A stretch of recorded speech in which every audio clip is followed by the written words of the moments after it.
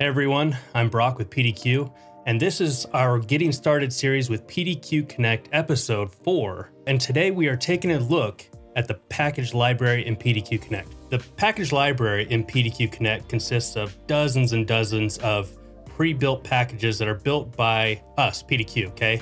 We build them, we test them, we vet them, we update them, mainly so you don't have to. So we do all the work on our end, so you can just take all the credit and glory on your end, okay? So let's dive into PDQ Connect and take a look at them. So here we are in PDQ Connect. Make sure you are on the Packages tab right here. And this is going to be where you're going to find all of your packages, both pre-built packages in the package library, as well as your own custom packages that you build. As we go through here, you'll see that we also have this. If you watched our previous episodes, you'll see that we kind of have our search and our filters up here. That'll make it easier to identify which packages you're looking for. But if we want to specifically look for packages built by PDQ, we can quickly go up here, type in PDQ, and what that's gonna do, that's gonna filter through all the columns that you see on the screen here, and it's gonna look for packages built by PDQ. But there is a little gotcha that I'll point out here. So you'll see down here that it says we've got 172 packages. Well, I actually know for a fact that we have 171 in here right now. And keep in mind that this list is always growing. We're always adding new packages to the package library. Because I search for PDQ, what's happening is that's actually searching this source column right here, but it's actually searching the entire thing. So if there's any packages in here labeled PDQ, it's gonna pull them in as well. In fact, if I scroll down here, PDQ test. So this one you can see it's not built by PDQ. It was actually a custom package built by myself, but it returned it because we did a search up here. So the way we can change that, let's get rid of that search and we'll go into our filters right here.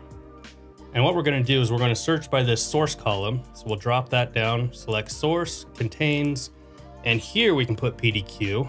And you'll notice down here at the bottom that we have 171 returned packages. So that's just an easy way to quickly identify which packages were built by PDQ and which are constantly maintained by us, okay? And like I said, that list is always gonna just keep growing as we add more and more packages to the package library. The package library consists of a lot of like mainstream applications that most organizations are gonna use. So you'll find things like Adobe Reader in here, Audacity, Blenders. You're gonna see your Chromes, Firefox, Opera. You'll also see a lot of the Microsoft updates and stuff. We go ahead and take care of those cumulative updates for you. So, and these packages are great because, like I said, we update them. So anytime you come in here, once we update them on our end, you'll automatically see them on their latest version here in the package library. Now, there's a couple really cool things you can do when you're in here looking at these packages. Let's go ahead and pull up Google Chrome because that's probably one of the most popular packages in the package library because, I mean, everybody uses it. But let's go ahead and open this up. There's a couple cool things I want to point out. First, we keep track of the versioning of these packages. So you can quickly go in here and see the history of these packages. And if you know anything about Chrome, you know it gets updated all of the time. So here we can go all the way back to when PDQ Connect was launching, 2022, and you can see when we first built these packages and brought them in. So we've got this versioning history that you can take a look at. The other thing that's cool to look at, so we've got our versioning history. The other thing that's really cool is you can go through and actually click on the version number right here.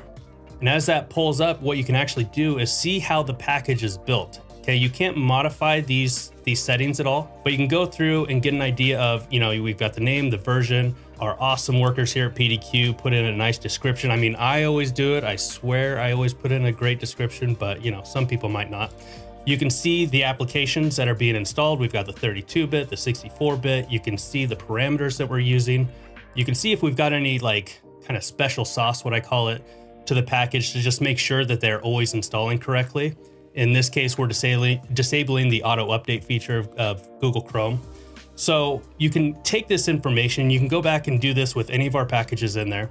You can take this information and use it as a guide when you're building your own packages. It makes it really, really easy to kind of like go through and be like, oh, okay, well, they did this, they used this step, and you can do that as kind of like a template for your own packages. So let's go back out to our packages here, and we're gonna take a look at just deploying one really quick. And when you're ready to deploy one of these custom packages, simply select it, click deploy, You can see I've got a couple things here already selected, so we'll unselect those. We just want 7-zip.